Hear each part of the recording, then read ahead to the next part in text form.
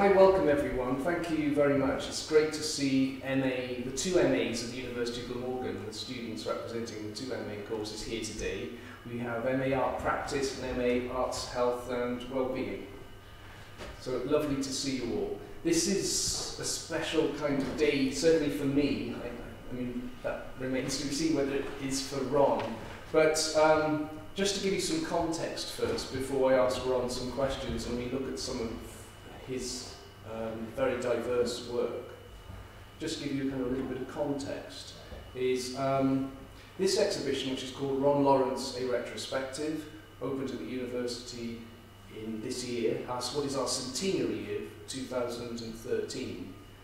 But it's not just a celebration of 100 years of this as an educational establishment. In fact, the building we're standing in, T. Crawshay's it's now called, was being used from the year 1913 onwards.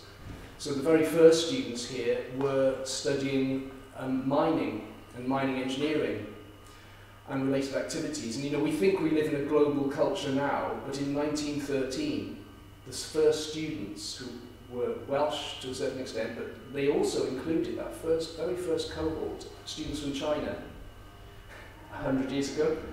So, you know, there's a long tradition here at the uni. So in 2013, given that what we now call, of course, the University of South Wales, it began partly here as the School of Mines 100 years ago, I thought that it was time that I should look at a different type of artist from South Wales. And you know, in the last 10 years that I've been involved with this activity, I've been looking at senior artists of similar age to Ron. I'm sure he won't mind me telling you that he'll be 84 in August, which is hard to believe. I've looked at a lot of that kind of generation of artists who've been active for the 40, 50, 60 years. From various parts of South Wales, either artists, male or female, born in South Wales, or who've come into South Wales and worked. But I've never actually looked at someone who's literally under our noses, and that's Ron. You know, Ron is from here, he's from Pontypridd. He was born just up the road, and he lives just up another road, if I can put it that way. So it was important, I thought, in our centenary year, and what is now our merger year, to celebrate very literally homegrown talent, as I say, Ronald Lawrence. But there's another anniversary this year, because 2013 is 60 years, it marks 60 years of Ron being a professional exhibiting artist. So he began exhibiting professionally in 1953. Where I'm pointing at the moment, that is the very first painting that was exhibited in 1953 to the side of the stairs. It's called Zion Street. It's an area of Pontypridd. So again, it actually relates to this location. So Ron has been exhibiting professionally for 60 years, but as you can see from looking around, he's not just a painter, he's also a sculptor, photographer.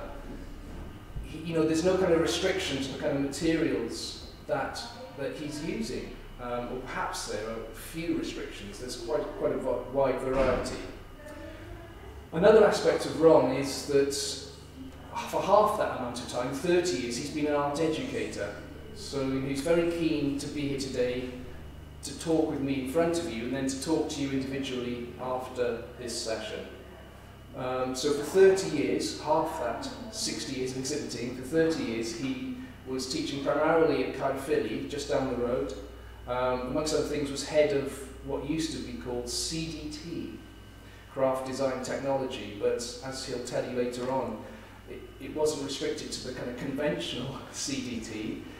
He took his students into areas of painting and photography, was quite an unconventional teacher, which often perplexed the inspectors, and is still kind of ready to throw me off balance at times with ideas and approaches to things. So there's that refreshing attitude continues.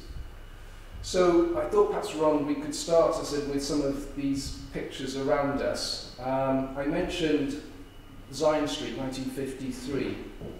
Maybe that's a good place to start. So in the 50s, you were a figurative painter. You were painting these kind of pictures. Tell us a bit about that painting and that first Arts Council exhibition at which it was shown. Well, 2 years previous to painting that painting, I was walking along Berry Road in Pontypridd looking across the river at that particular scene.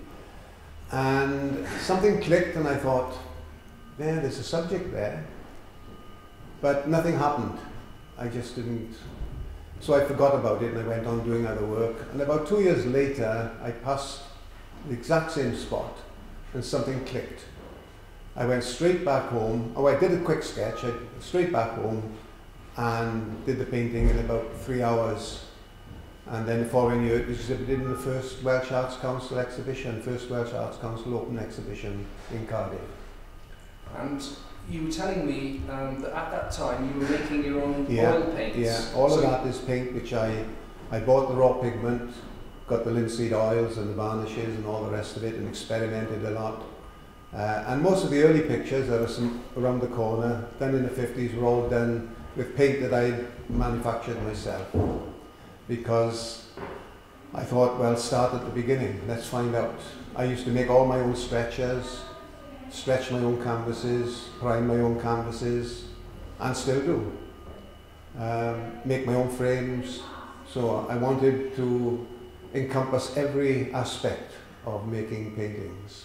And that's where it all started. Yeah, I mean, this exhibition has been a wonderful challenge for me as curator to put together and select with Ron. Not only is there such a diverse range of ways of working, you mentioned frames there, there's a great variety of frames. So that presented its own challenge in how I hung the exhibition. But I don't really want to talk too much at this moment about me curating it. Let's just go back to the 50s again. Right. It's easy, perhaps even for me, as recently as 10 years ago, to think, well, so what? So, Ron was painting a street in Pontypridd in 1953, and he was exhibiting in the first Arts Council exhibition. It would be easy for us to perhaps take that attitude, unless we sort of think of context. So what we've got to do for a moment, what I'd like to do with you, is imagine yourself back into the 50s. Essentially, people were using black and white photography. Most people weren't using colour. Most people didn't see original paintings. When I was asking Ron, he hadn't really met a real artist when he was a youngster. Exhibitions, we have them all the time now, they weren't really happening. So, that painting, it may not look like it now, but that was quite a kind of radical kind of painting. And in the 50s, there was a debate across the United Kingdom, really, and Western Europe, if you like, about how should we paint. And certainly in this part of the world, a view was that you paint your locality, which actually was quite a radical thing to do.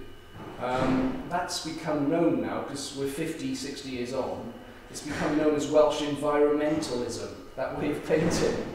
So, Ron painting that, it's actually recording, although he didn't realise it at the time, but, looking back, it's recording a particular debate about what kind of work does an artist do and what kind of subject matter, if any, should they adopt.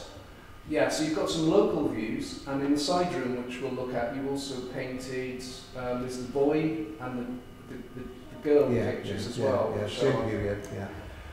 What you'll notice as you're walking around as well is there's a certain kind of colour to your 50s work. It's sort of grey, neutrals and earth colours. Yes, well, is that I think conscious? One of the things I've noticed that painters who tend to paint in this country, not Wales, in England and Wales, tend to be tonal painters. Yeah. And it's simply because of the quality of the light. That's why in France, and that's why painters go to the south of France, because of the quality of the light. And if you go there and paint, you will paint a totally different tonal value. In fact, colour becomes important. And that's why we get the Welsh painters like the Fauves and all these people that exploited colour, because they saw colour because of the quality of light. Graham Sutherland, for example, lived in Pembroke for many, many years and produced his best work there, simply because he could get down near the estuary where he talks about the quality of the colour of the light, which he experienced when he had a house in the south of France. So there's something to do with where we live is what we paint. But there are British colourists, there are colourists, but if you look at most of English and Welsh painting, they tend to be tonal paintings. Ron mentioned there about painting according to the landscape or the environment, the part of Europe that we're in. So that's a nice key for me into this picture here, which is called the bandstand, which is, some of you have recognised it previously, it is Pontypridd, isn't it? Yeah. So you've got that reference to locality, but you can see now, we've jumped now from the 50s to the 70s, and stylistically, this is me, the curator and art historian speaking, but stylistically, Ron is painting a different kind of realism now. We might call it a naive realism, or even a kind of super realism. So before I say anything else, Ron, do you want to tell us something about this picture? I don't know quite what to say about it. Who's the subject? So what's they're my daughters. The faces are so they're my striking. They're my daughters, both my daughters. I think what happened, I was exhibiting in the Royal Academy, and one of the paintings became what they call a doubtful. You're allowed to put 3 paintings into the Royal Academy, and they can be accepted or rejected. But there is a category called doubtful, which is accepted by the main selection committee, but rejected by the hanging committee. There are 2 committees. And that's because if you haven't got the right colour frame, or your picture doesn't fit the space, you become a doubtful. Well, one of those doubtful paintings, a gentleman phoned me from London, and he said, could I use that painting, and I'm going around all the people that had these doubtful, to put on an exhibition in the Royal Exchange, which I did. And then a man who ran the Portal Gallery in London saw this painting and said, could you produce some paintings for my gallery in London? Well, I went up to the gallery, and immediately it became clear that the type of painting he was expecting was a kind of naive realism. Yes, yeah. And so I started to paint. I was already going that way, but it seemed to me at the time the thing to do. And so I started painting. There's one example next door, Adam and Eve, where each Christmas he would ask the artist to paint on a particular religious theme each Christmas, and we all did Jonah and the Whale and all the rest of it. So that's how that sort of thing started. Yeah, the sort of doll-like faces, you can see hints of that when you think of some of the earlier work of Lucian Freud, perhaps. But also the Portal Gallery, some of you may have heard of it, but the Portal perhaps is best known in recent years for being the gallery that handled the work of Beryl Cook, who is considered as kind of kitschy and perhaps not a serious artist by some people, but certainly has been one of the best-selling artists in the UK. She's born 1926, I think. Ron's 1929. So it's hard to believe, isn't it? But that kind of period. Yeah. So the Portal Gallery has been quite an important London gallery and influenced quite a lot of artists. And that is 70s. And then if we come to this very big picture here, in the middle of this wall, this is also, it just sneaks in under that date. It's 1979. Pretty sure it's 79. Yeah. So this is Adam and Eve. Ron, can you tell us a bit about this? Because yes, it's a painting. It follows on from the Adam and Eve picture I did for the Portal Gallery, and also there's a drawing next door, black and white drawing, which I did at the same time, roughly. And then I started painting this one. Don't ask me how long it took me, I have no idea. Everybody asks that, but I've got no idea. In fact, to be honest, I don't remember painting most of it. It's as though you get into a trance with these dots, and you're just like a little machine going dit, dit, dit, dit, dit, dit, dit, dit, and time passes. The only thing I can remember painting are the figures, but the rest of it, I have no idea. So again, Ron is using this pointillist technique, but again, certainly one of many things that struck me is, it's going beyond pure realism. Something else is happening, and there's a kind of a fantasy element happening in it. But in addition to that, there's the sculptural quality, where are the animals becoming hedges, or the hedges becoming animals, and then there's the trees. So, do you want to talk anything? Well, I'm non-religious, so these paintings are seen from almost a non-religious, they were stories as far as I was concerned. And I thought, before everything happened, what was there? Were the animals there before in some form or another? Was everything there waiting for this magic moment? And the magic moment would come when the two hands touched. They were just about to touch, and that would happen, and everything would become real. So yeah, that's the narrative side. Going back to the kind of sculptural side, this is another cue for me to sort of talk to you about your... Well, I was doing sculpture alongside this at the time. What date is it? This is 79. Yeah. Well, prior to this, I'd been working on welded steel sculptures. You can see photographs of them in the magazine next door. And they were quite large things, sort of 6-7 foot steel sculpture things. And what I'd like to come... The first painting is very geometric, because I love geometry. And what I found was I was doing lots of that kind of painting at the time, squares, and eventually they became abstractions, just squares and rectangles. And by chance I happened to go into a scrapyard near where I taught, and two boys that I taught's father ran the scrapyard. So I had free run of the scrapyard, and when I went in I found piles of little square pieces of metal which had been stamped and discarded in the factory. And there were piles of them, all shapes.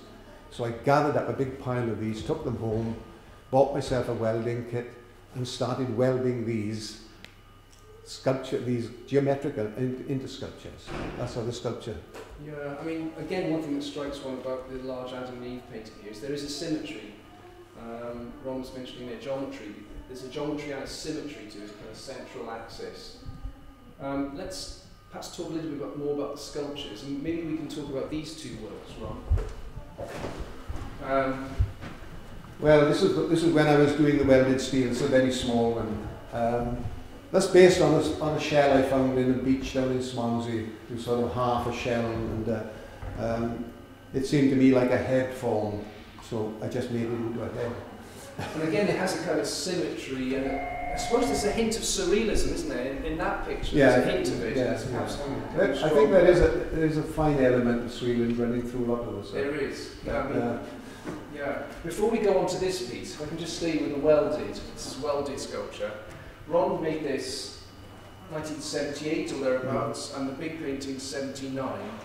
But if we go back a moment to the 60s, Ron, this is a difficult thing to say when the artist is next to you, but if I'm the art historian again talking, one might say that a kind of critical moment for Ron as an artist was the 1960s. Not the 50s painting perhaps so much, but the 60s, because in the 60s we could quite genuinely describe Ron as a cutting-edge, avant-garde sculptor in Wales. He was using welded steel. In the year 1965, he was part of a major group show in the National Museum of Wales. It was a touring exhibition which had a strange title. It was called the St David's Exhibition.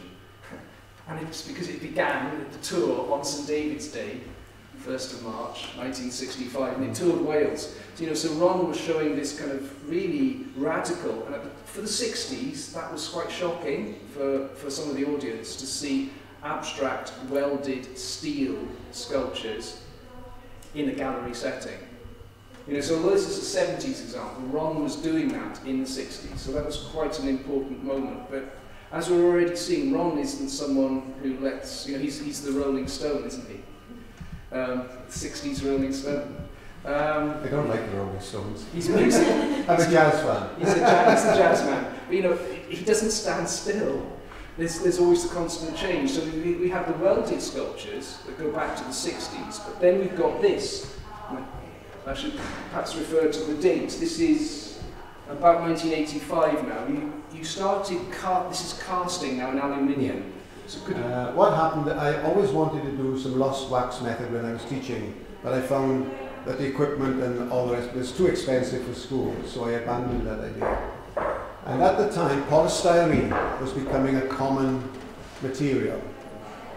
It's everywhere now, but in those days it wasn't all that, not much of it about.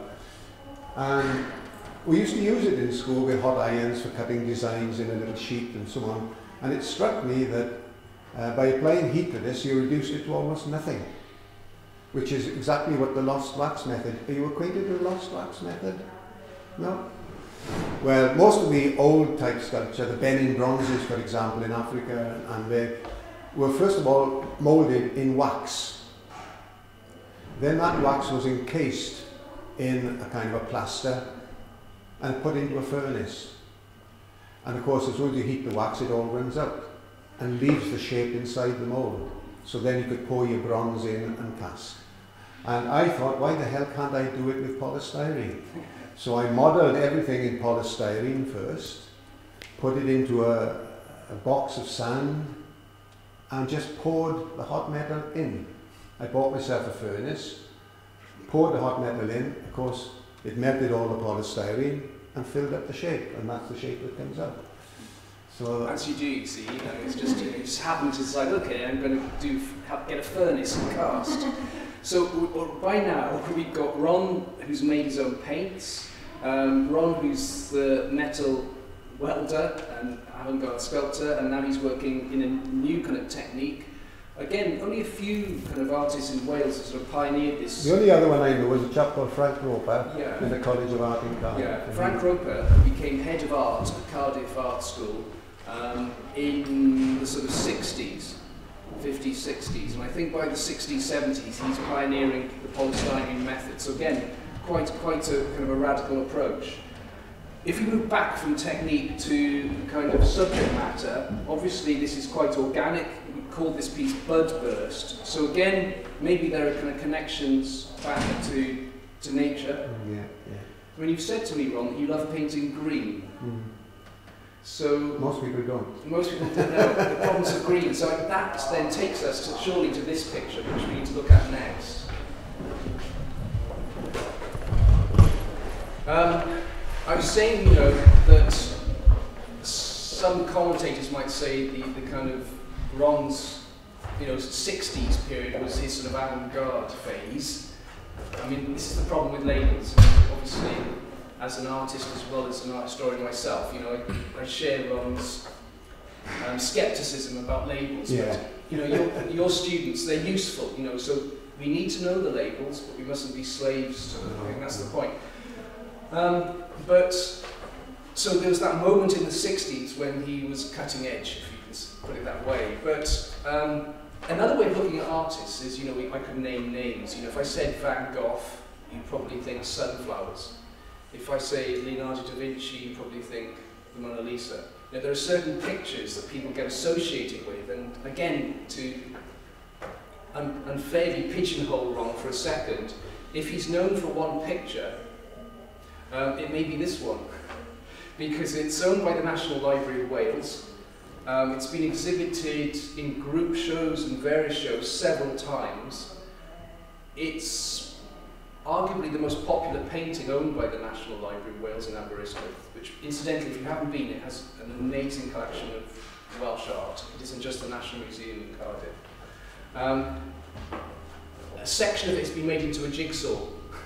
So, you know, not by me, not by me. The pinnacle of success, Ron's work has become a jigsaw. Yeah, that's the context. We're now in the mid-80s, so this painting dates to the same period as the sort of polystyrene, then converted into aluminium sculpture. So it's the same decade, it's the mid-80s now. Ron, I know where it is, you know where it is, but do you want to tell? It's out of my window of my lounge. Across the river, there's a river in between there and a railway. That fence there is the bottom of my garden, then there's a railway, then there's the main road that goes up to the Rhondda. And that's your washing on the line? That's my washing on the line, yeah. And that's Sardis Road. It's not like that at all now. I can't see it now because all the trees have grown and the tips have gone, and there's another part of the stand that's been built on. So it's changed radically, and that building there was the pit, which was called in my young days Dan's Macole, because it was always wet and muddy, and my mother used to punish me for going there and getting covered in coal dust because I was so infatuated with everything that was going on around the top of the pit. Yeah, that's... So one reason for painting it was because perhaps you loved greens, but there must have been other reasons. I mean, this is your home patch. Yeah. Why did you do this picture? Well, I'm looking at it every day in my life, so I thought I'd better paint it. I mean, it's amazing how things become history. This painting is 1984, which turned out to be the beginning of the year of the miners' strike of 84-5. And if you look top left, there's the coal tips that Ron referred to. And you know, we're working in this university now, all of us, studying and working, but perhaps we do forget at times why we're actually working here physically. And it is because of that dirty black stuff, which was sometimes called muck, but it was the coal. And the tips are gone now. Yeah, completely. So what was a kind of the moment has now become a historical object in a way. You say the trees have grown up, so you can't see a whole match from your house now. He has to buy a ticket now to see that. And if you look carefully, you've got all the anecdotal stuff. You've got children and people climbing over the walls, who perhaps haven't got a ticket. So this is kind of going back to kind of the sort of environmental, the location again. So how does that picture relate, Ron, to the one next to it of your daughter, which is a very 80s picture again? And the music references, maybe?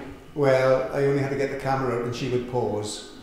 My other daughter wouldn't, but she would. And she was standing in front of her door with all these pictures on the back, so I took a photograph.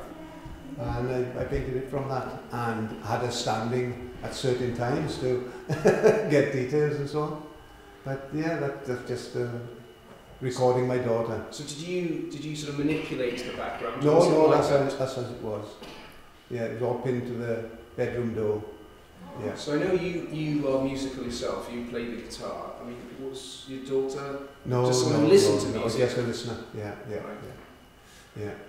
So here we have Ron at one particular, again, kind of a phase, but alongside it, then we find Ron moving into. Should we look at this? Oh. Yeah. You know, you're a different kind of sculptor here, Ron. Yeah. So. Yeah, this is carving. Again, you know, it's quite disconcerting, but this is mid-80s, so you're now a stone carver. Yeah. Do you want to, I mean, why do you, is this a sudden decision to use stone, or? No, I always carry a penknife in my pocket. Okay. Always. Can we see it? Okay. This is the latest one. Right. And ever since I was a boy, going for walks with my grandfather, he used to take me up on the mountain. Two things he always carried was a collapsible paper cup, so we could have drinks out of the springs that we found on the mountain, and the penknife. And we did inevitably come back with a stick with carvings on the stick. You'd carve the peel and peel it off, and you'd create all sorts of patterns down the stick. So I'd always been interested in that, and then it eventually led to messing about with bits of wood and carving them. But I never attacked stone until later on. It was always wood, messing about with wood. And I think it was this piece, wasn't it, that was exhibited in the Eisteddfod? Eisteddfod, yeah. And in the 1980s. Yeah. So again, to give you kind of context, 10 years ago, Ron was just a name in an old catalogue for me. But you know, what I've uncovered is that Ron's won prizes at the Eisteddfod as a painter, and as a sculptor, and as a photographer. In all three categories you've won prizes. Yeah. Which, I think it's quite disconcerting for most people. It's the versatility of your work that surprises. Well, I can't keep doing the same thing over and over again. I know, if you want to make a name, that's what you do. You keep doing the same thing over and over and over and again, and people recognise you by your work. And that's never attracted me at all. Because I think there's a certain commercial attachment to that.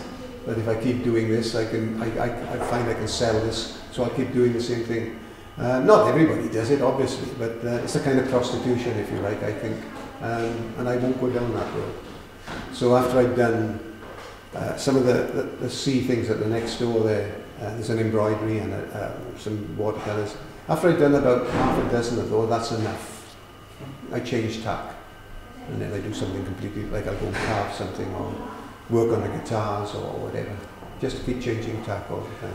I think that's quite unusual in an artist of your generation, Ron, and you're someone in their 80s. You know, we talk about kind of postmodernism and a younger generation artists who will switch in perhaps a disconcerting way between materials, but it's not so common with somebody who's born in the 1920s. Probably. I mean, we mentioned photography there in passing. Before we go in the other room, I'd just like to look at this picture with you, Rob. All right, this is another kind of deviation, if you like. This one and that one are the two very latest paintings I did them last year. And what I did, I set up a still life, photographed it, put it into the computer, and messed about with it in Photoshop. And then took a print, and then worked from the print. So that one came about. Because I love painting still life. I have done quite a few in the past, but this is totally different. And that one there, I took a photograph of an orchid, which is that shape you can see there. And I've been visiting Pembroke a lot. I have friends down there, I go and stay with them, and the Pembroke landscape sticks in my mind. And once I put that orchid photograph on my computer again, and then I started manipulating and blah, blah, blah, and it came out as a landscape. Yeah, so in a sense, that's where you've done photography separately. And made it's in the traditional photography, yeah. There's some examples next door of that. Using photography as a means to an end this time, and then using Well, one of the things Photoshop. when I was teaching, especially at the A-level stage, I insisted that every child had a camera. Oh, right. And every part of the work they did, when I gave them a brief to work on, every part of it had to be recorded photographically. Even from the very first little model or bit of plasticine, whatever it was. So they're recording process. So they're recording a process all the way through. So, and then looking at it in retrospect, you could see the sense in it, or the nonsense in it. Yeah. Yeah. And this, of course, would be with. And of course, the one thing I always told my students: you get a good idea, forget it. That's the worst thing you can start with, is a good idea, because you're blinkered. What you've got to do is get away from that, and that's the way I made them do it methodically. Start from nothing. For example, if you say to children, right, we're going to design a chair or a stool, immediately you get an image. You can't avoid it. You know what chairs and stools look like. So what do you do? Well, I say, right, let's see what happened in the past. So we didn't have computers in those days. We had to get books and raid libraries and God knows what, and look for the traditional furniture. And so they would go back to each century, make drawings, all the way right back. So we got to the stage where, well, what the hell did they sit on? They must have sat on a tree trunk or a stone. Now, all of this is recorded. So you don't start just with an idea and that's what I'm going to do. No way. Because by the time going through all this, hundreds of other ideas will suddenly come to you. Seaweed and things like that. That's the other thing I used to do. I always used to make them collect from nature. I'd take them down the beach and they'd all have to come back with a bag full of seaweed, shells, bones, anything they could pick up. And it's, I do the same. And that's how I used to do it. One student of mine who was particularly good, he did A-level, he was a mathematician and a not chemistry. Not biochemist. Yeah, it's sort of that sort of stuff. That's what he was going to go in for. But he came to my design class and he loved it. And when it came to deciding what he would do for A-level, his father came up and said, oh, all that art stuff's a waste of bloody time. He's going to be I said, fair enough, I said, but it's not your decision to make, it's the boys. If he wants to do design, you let him do design. I said, because if you don't, and he doesn't get what he wants, he's going to come back to you and say, Yes. He wanted to be an architect. And for architect, you had to know maths and physics, and you didn't have to have art. To be an architect, you don't have to have an art qualification. Yeah. And that still stands today. Physics, mathematics, those are the... Anyway, he got into Bath. And a year later, I met him. No, a term later, I met him. How'd you get on, Jonathan? Great, he said, great. I said, what sort of things have you been doing then? I said, what was your first brief? He said, well, we had to design a bus shelter. I said, oh. I said, what happened? He said, well, like you do with you. He said, I went out into the countryside. And I found some mushrooms and fungi.